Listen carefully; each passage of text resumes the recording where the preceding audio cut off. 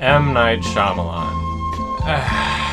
You know, I was just gonna do a review on The Last Airbender, but in order for someone to fully understand what the real Avatar is, and yes, that's what I'm going to be calling it, one must first understand the context of the film. And that context is M. Night Shyamalan's career.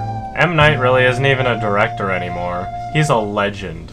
How do you start so high and get so low? And I'm not talking about like high tension to mirrors. I'm talking about like people lining up to see the movie because your name's on it, to nobody seeing the movie because your name's on it.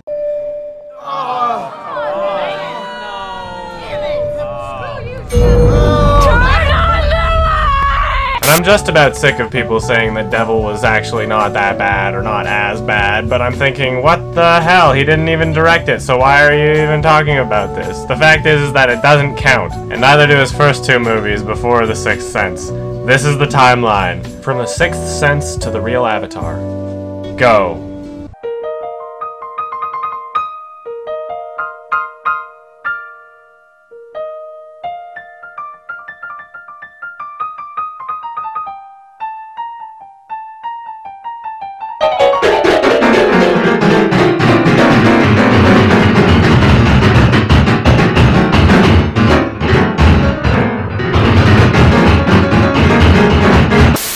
So you watch The Sixth Sense and you're just like, wow, that's a great movie. It's a classic movie. There are so many parodies of it, and it's engraved into our culture. I can definitively say that this is his best movie. And the reason why I think it's better than Unbreakable is because it is more of a classic movie, and it holds more emotional value in it. The Sixth Sense is a far more powerful film, and although it does have its flaws, it's a great movie. And most of the flaws just come with the fact that it's a ghost movie. Like, how many people do you think have died in the past? Wouldn't there just be like some like giant pool of bodies that he's kind of walking through if he could see them? Wouldn't it kind of just be like a really crowded everywhere? Like, wouldn't they be overlapping into each other? And what about animals? I mean, like, do animals have ghosts? If there are no animal ghosts, does that mean that there are also no Homo erectus or Neanderthal ghosts? No one has found the link between apes and this Homo erectus. Yes, they have. It's called Homo habilis. Aha! But no one has found the missing link between ape and the so-called Homo habilis. Yes, they have. It's called Australopithecus africanus. Oh, I've got you now. Did all of these monkeys just die like batteries? I mean, at what point did they become ghosts? Evolution aside, what really doesn't make sense is these guys. It's explained in the movie that when you're dead, you don't know you're dead and you're living your lives like normal and seeing what you want to see. But these guys don't make any sense. If they don't believe they're dead, wouldn't they have imagined some sort of like, oh, I escaped and now I'm walking around? Wouldn't they realize they're ghosts once they realize they've been there for like a couple hundred years hanging from the neck? I mean, wouldn't someone have taken down the ropes by then? So like, does that mean that there are like ghost ropes and like ghost clothes? I mean, if there are no ropes, does that mean they're flying? Can ghosts also fly? Can ghosts only fly if it's for the sake of creating this illusion that they're still hanging from— This doesn't make any sense. Anyway, The Sixth Sense is a great movie. We've been huge fans for so long, and you know, at times when you've gotten down on some of your movies and reviews, we've been like championing them to other people, like Unbreakable, for example. I'll walk across the street and some teenager will bolt across traffic and almost get hit and be like, I love Unbreakable. And I'll be like, oh, thank you. So not only has M. Night made one of the most classic movies of all time, but he's also managed to make a movie with a huge cult following. You watch Unbreakable and you're like, hey, this director seems pretty promising. He's had 2 good hits in a row. Unbreakable is the only other M. Night film that I can actually feel emotion from. I mean, it's not as powerful as The Sixth Sense, but it's still a great movie, even though it does have its flaws. For example, it seems as if his psychic abilities are to see if weapons are on people, or to see if they've done something bad recently. Like if he touches somebody, he can see if they stole something, or if they smuggled drugs. Basically any bad things that someone's done. And I start to wonder if it's like a general sense of it being bad, or if it's like his personal opinion. Selling drugs being bad is debatable depending on what they are. But anyway, what the whole movie leads up to is this guy that like breaks into somebody else's house, kills the dad, and ties up all the girls in the house, but then he like goes to work because he's a custodian and that's how he bumps into him. And I'm thinking like, did you honestly just tie people up and then go to work and then come back from work so you can go back to that house?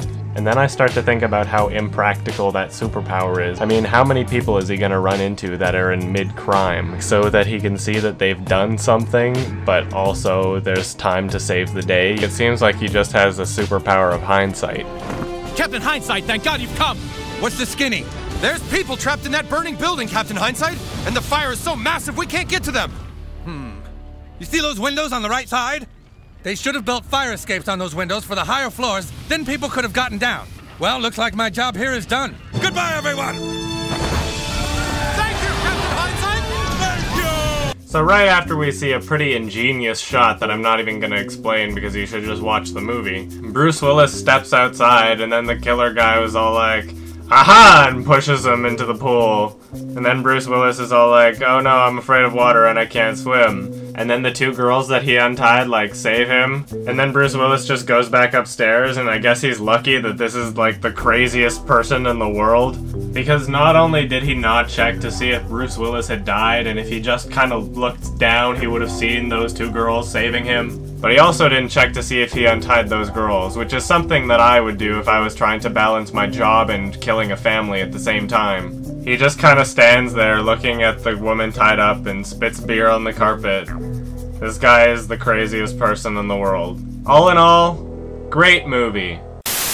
So where does the movie Signs fit in? Well, it's not quite as good as The Sixth Sense or Unbreakable, but it's not quite as bad as The Happening or The Village or Lady in the Water. It's kind of in the middle. So you watch Signs and you're like, hey, that wasn't as good as the first two. I mean, like, every director has a movie that's not as good as the other ones, but I'm okay with that. Maybe their next one will be better.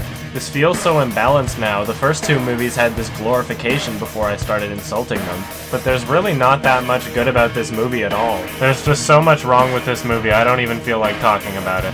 If you were Joaquin Phoenix in this scene, going up the stairs to check and see if the aliens are still around, wouldn't you take the axe with you? Of course you would. You would have to be an absolute fucking moron not to take the axe with you.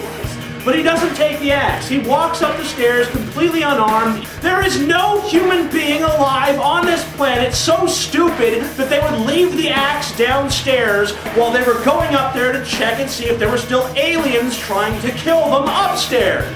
If a knife will go through them, then a bullet will go through them. So just shoot the motherfucker. We're talking about an alien species that has mastered interstellar travel, has mastered cloaking technology for their ships, and yet they can't get past a simple wooden door? I could get past that fucking door and kill that family if I really wanted to. Water? Are you fucking kidding me? Water! The aliens' only weakness, aside from kitchen knives, I guess, is water. Water! The most abundant resource on the planet Earth. There are so many things wrong with this. Number one, what about humidity? There's water in the air. Shouldn't the air therefore kill these fucking aliens? Number two, why would these aliens come conquer a planet made almost entirely of fucking water? That would be like if you and I decided to go conquer a lava planet. Hey guys, want to go conquer a planet made of lava? Yeah, that sounds like a good idea. And hey, let's not only conquer a planet made of lava, let's do it naked! Woo! Overall, not that good.